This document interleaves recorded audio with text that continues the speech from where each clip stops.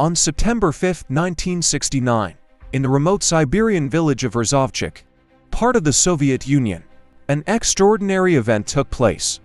That seemed like something out of a science fiction novel. Perhaps our ancestors who lived here a long time ago were the work of a cosmic intelligence, because a sarcophagus dating back 800 million years ago, or according to some scientists, 100 million years ago, was found at a depth of 70 meters. This incident occurred underground in coal mines. Miners were mining coal, as usual, at a depth of 70 meters. However, during the rhythmic impact of metal against rocks, a miner unexpectedly hit his pickaxe against an object softer than stone. This voice sounded very different from what they were used to. The miner stopped, wiped his face, and curiously cleared his fine, revealing a crack in the wall that led into the darkness. With a few masterful blows, the stone collapsed and the miners were astonished to see the wall opening into a secret chamber that had not seen light for thousands of years. Its lights cast long shadows across a landscape that would leave the scene etched in their memories forever. They saw a large marble sarcophagus of magnificent design, about 3 meters long and 1 meter high. Immediately afterwards, the head of the mining district, Alexander Malevanny, received this incredible report from one of his miners. Realizing the potential importance of this discovery, Alexander immediately notified Soviet officials, triggered a series of events that led to speculation and conspiracy theories. Alexander ordered the stone sarcophagus to be brought to the surface, carefully and meticulously. He placed the sarcophagus on the surface. As the sarcophagus came to the surface, it was decorated with gold and jewels that miners could find in their dreams. But later they were disappointed, and the Soviet officials took the sarcophagus and gave nothing. They discussed that they would confiscate it, without even informing them about the contents. The miners, defeated by their anger, decided to open the sarcophagus, and what they saw inside astonished everyone who saw it. Instead of the expected treasure, they found the perfectly preserved body of a woman estimated to be between 25 and 30 years old. The woman lay as if asleep, her long brown hair reaching down to her waist. He was wearing a white dress that was transparent and appeared to be made of an unknown fabric. A mysterious pink liquid surrounded him, and next to his head was a small black box that the miners couldn't figure out what it was. However, years later, with the invention and development of the smartphone, those who witnessed the incident said that they thought the black box next to the woman was a device similar to a smartphone.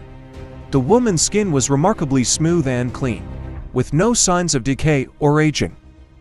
His skin was incredibly white, was whiter than the skin of an albino person. He looked livelier and healthier than the miners, and everyone was fascinated by his beauty. The sarcophagus remained open for several hours.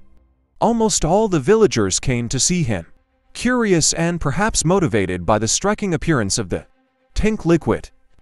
A brave young man decided to dip his finger into the liquid and taste it to surprise the assembled crowd. It was tasteless and odorless. The teenager's mental state worsened after a week.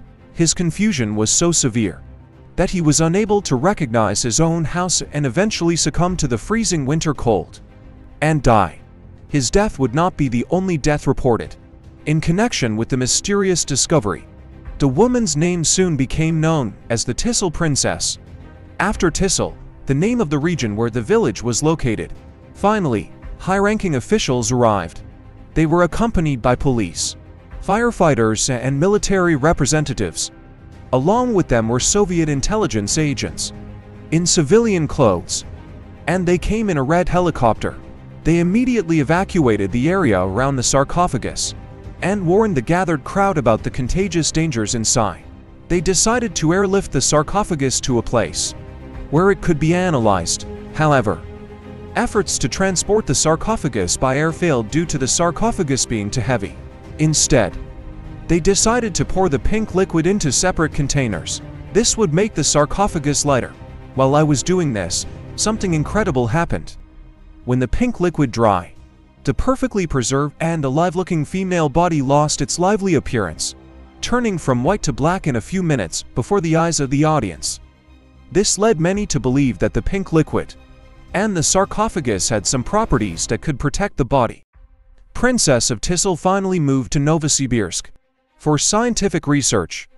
A few weeks later, a professor from Novosibirsk came to the village of Rzhavchik, gave a lecture about the extraordinary discovery made in the mine.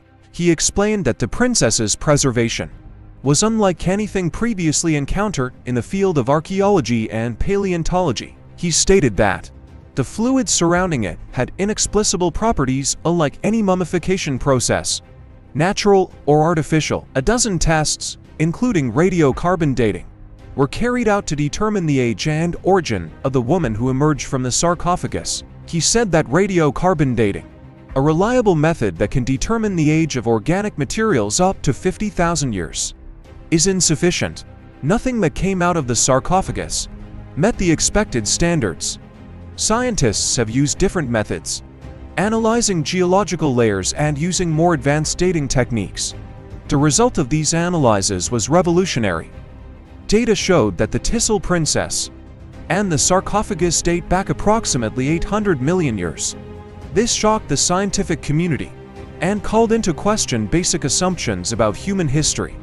This date made the princess much older than human civilization, even older than the emergence of complex life forms on Earth.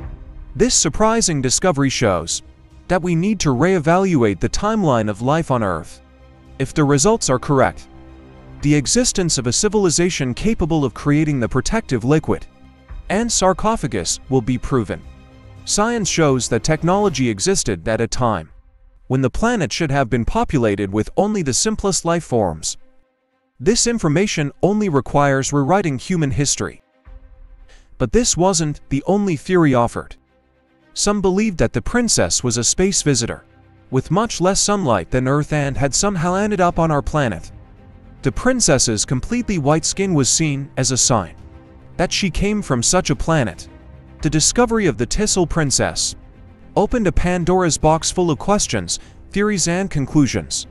Stories began to spread and an article about the discovery appeared in the local newspaper. However, this situation met with a quick and harsh reaction from Soviet intelligence. KGB agents returned, called the story nonsense, instilled the idea that there was no such thing and that no such discovery had been made. They also began collecting all newspaper copies containing the article. The professor and the editor-in-chief of the newspaper, who shared the information with the public, were punished for talking about a news that the Soviet government tried to hide from the world. After all, this was the peak of the Cold War. No one dared to talk about the Princess of Tissul again until the collapse of the Soviet Union. That's when freedom of expression and independent media emerged. Another paper covering this discovery has been published. The article, published in 2002, was titled 800 Million Years Old Woman, first in the Caucasia newspaper. Then it appeared in Accompanying newspaper. The journalist who wrote the article claimed that the person who told him this story was a retired KGB colonel who had worked in this organization in the past. The story gained popularity again. A memorial stone was erected near the village where the sarcophagus is currently located. The plaque on the monument says, "In 1969, a cemetery was discovered not far from here by coal mine workers. To Meteruz Unlakunda Bur Murmurlahit, a beautiful young woman lay. According to tests, the woman was buried more than 100 million years ago." The issue was even discussed on Central Television. Witnesses who saw what happened in the village with their own eyes confirmed the accuracy of the discovery, but there was more to the story. Years after the discovery of the Tissul Princess, a strange series of deaths emerged among people associated with the sarcophagus. Just 6 months after KGB started examining the stone sarcophagus, misfortunes began to occur in the village of Rzhavchik. Misfortunes began cruelly. The life of Ivan Karnaukhov, the man who discovered the sarcophagus of the Tissul Princess, ended in a terrible accident. Karnaukhov didn't drink alcohol, but it was later reported that he was drunk and died when his motorcycle was hit by a truck. In the continuation of the sad tragedy, one of the miners who dug up the sarcophagus died by drowning. 1 month after Ivan's death, geologist Vladimir Podreshetnikov explained that these discoveries are not the only ones. In the summer of 1973, military forces came to the Tissul region again. According to Vladimir, the soldiers set up a temporary base in the forest and prevented the villagers from entering the forest. No one could understand why the soldiers came. Villagers were told to remain calm, and no explanation was given. Years later, what Vladimir said was confirmed by Valery Malevanny, a retired general of the Federal Security Service and historian of special services. According to archive records, the region was surrounded by barriers in 1973, near where the first sarcophagus was found. There was a lake where other sarcophagi were found. To more sarcophagi bearing a surprising resemblance to the Tissul Princess sarcophagus were found. These sarcophagi were taken to Moscow and dated to be 200 million years old. According to reports, mining activities continued in the village for a while, but only new workers were employed. Local people are denied entry, while some dismiss the story as a fabricated tale of public exaggeration or journalistic fiction. Others believe in the truth of the story, since all physical evidence related to the discovery was collected, and everything was kept secret. We only have the statements of the survivors and the information revealed by Valery Malevanny. The fact that there was a large coal mine close to the village of Rzhavchik was completely covered up in 1972. It's a noteworthy information that the oldest coal deposits found on the world are in this region. It is believed that there are photographs and video recordings taken in the first moments of discovery and during the initial examinations of the Tissul Princess, that these records mysteriously disappeared from personal and corporate archives. According to some, this information was collected, hidden, or deliberately destroyed.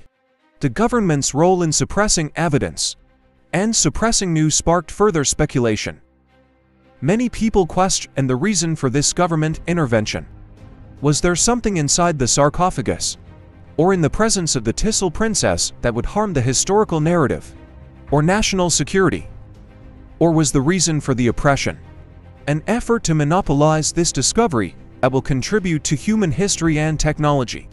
The mystery of this discovery, combined with the government's efforts to hide the facts, caused people around the world to become more curious about the story. Interpretations made without concrete evidence have given rise to numerous conspiracy theories about the story of the Princess of Tissul. One of these theories involved the existence of an advanced, ancient civilization that existed long before any known society. With all her physical characteristics, the Tissul Princess was not extraterrestrial and was likely a member of an advanced ancient civilization that may have been the ancestors of humans. According to those who believe in this theory, the technology in the sarcophagus was the result of the knowledge of a lost superior civilization. They suggested that this civilization existed on Earth at a time when the planet was uninhabitable or had only the simplest life. According to this theory, the Tissul Princess was a member of this ancient society and perhaps an important person. Some say that the calculation of carbon dating is wrong, and that the age of the Tissul Princess is 50,000 years. According to a group of people, it may have come from the wreckage of a spaceship, and the black box found in the tank may have been a wake-up timer or return vehicle. Proponents of this theory claim that the materials and methods used in her preservation came from a source that surpassed any known human technology, indicating that the Tissul Princess was not of this world. Lack of physical evidence turned this discovery into a contemporary legend. Remains a fascinating and controversial story. What do you think about Tissul Princess? Don't forget to subscribe to the channel and share your thoughts with us.